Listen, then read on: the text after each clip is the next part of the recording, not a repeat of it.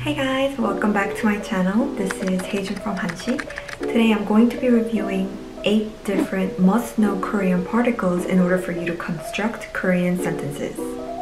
Before I go over particles, I just want to introduce you the basic sentence structure of Korean. Unlike English sentences where subject comes first, then the verb and the object, Korean sentence is subject, object, then a verb. Sometimes when the subject is redundant, you can omit them as well. And that goes the same for the object particles as well. Sometimes it could be omitted. The first one is the subject particles, 이, 가. 이 is used after a consonant, 가 is used after a vowel, and there are 4 main functions of this particle. The first function is emphasis. It's focusing on a specific thing or a person. For example, when your mother asks you, who cleaned the house? Then when you say, I did. So you have other siblings, but among them, you're the one who cleaned. So 제가 청소했어요. I cleaned. Or as another example, among your group of people, your friend Steve is the birthday boy. Then you say, 스티브 생일이 오늘이에요. Among all of your friends, it's Steve's birthday today. The second function is predicate. Predicate explains what the subject does in a sentence. So for example, 카페가 도서관에 있어요. Cafe is in the library. So in this case, your subject is cafe, and you are describing where the cafe is. Or as another example, 사람이 움직여요. People are moving. And the third function is giving a new information. For example, when someone asks you, 동생이 있어요? Do you have any younger siblings? You could say, 여동생이 있어요. I have a younger sister. And this is a new information that you're giving to your listener. Or for instance, someone could ask you, what color do you like? 무슨 색깔이 좋아요? Then your answer could be 파란색이 좋아요. I like the color blue. And the last function is asking general WH questions, such as what is your name? 이름이 뭐예요? Or where is the restaurant? 식당이 어디예요? Or when is the class? 수업이 언제예요? This could work too. Which food is good? 어떤 음식이 맛있어요?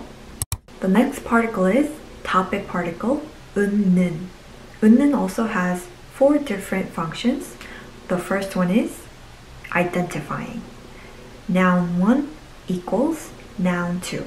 For example, 저는 유튜버예요. I am a YouTuber. Or 저는 혜준이에요. 저는 your name 이에요.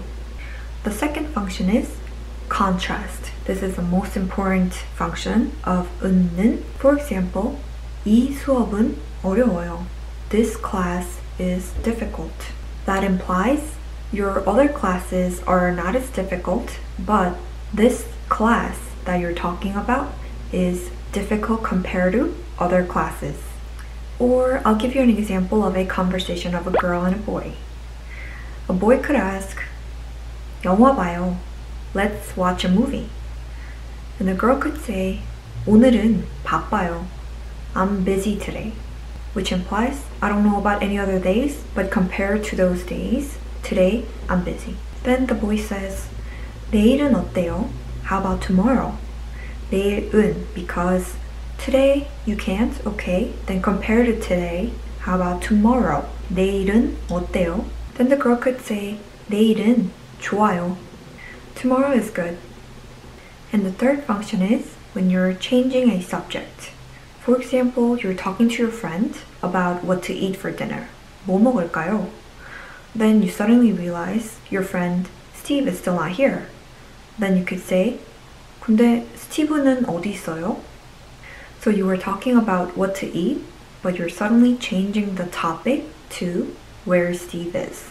And lastly, when you're using as for. For example, 저는 학생이 아니에요. As for me, I am not a student. Or you could say, 친구는 매운 음식을 좋아해요. As for my friend likes spicy food.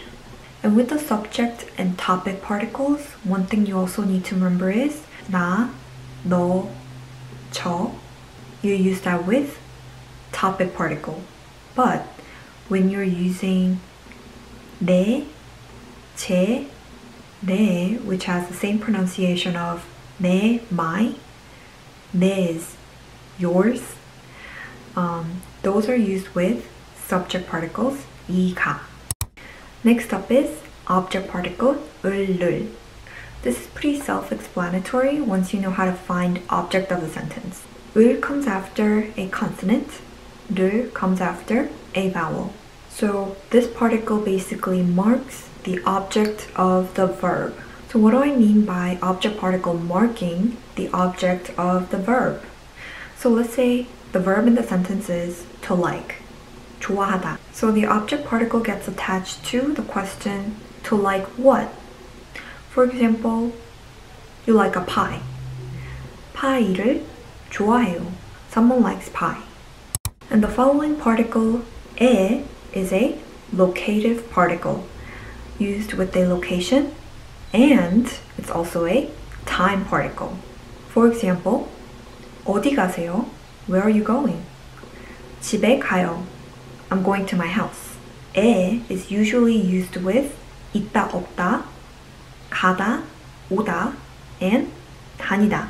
다니다 means to go back and forth. So this word is used usually when you are frequently going to that specific location. So for example, 대학교에 다녀요. I go to college. But in Korean, by saying 다녀요, you're implying that you go back and forth your college, your university often. But you have to remember particle 에 is a static locative particle. For example, 친구는 어디 있어요? 도서관에 있어요. Meaning the action taken within the location has to be steady and stable. And as a time particle, it could be used as 1시에 친구를 만나요. I'm meeting up with my friend at 1 o'clock. Or 아침에 공부해요. I study in the morning. Or 금요일에 만나요. Meet me on Friday. This could work too. 하루에 한 번 드라마를 봐요. I watch drama once in a day. And the reason why you have to memorize 에 is a static locative particle is because there is 에서, a similar particle to 에. 에서 is also a locative particle, but in this case, this is a dynamic locative particle, which means 에서 is used with action verbs. For example, 친구는 뭐 해요? What is your friend doing?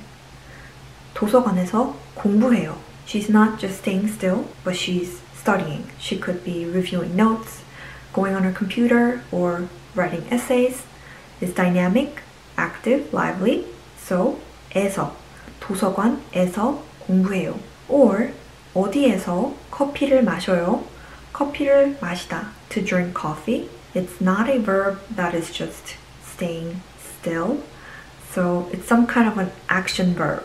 Therefore, you use 에서. 어디에서 커피를 마셔요? 스타벅스에서 커피를 마셔요.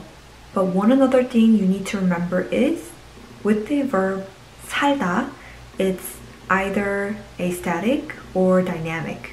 Therefore, you can use 에 and 에서. 한국에 살아요 or 한국에서 살아요. They're both acceptable.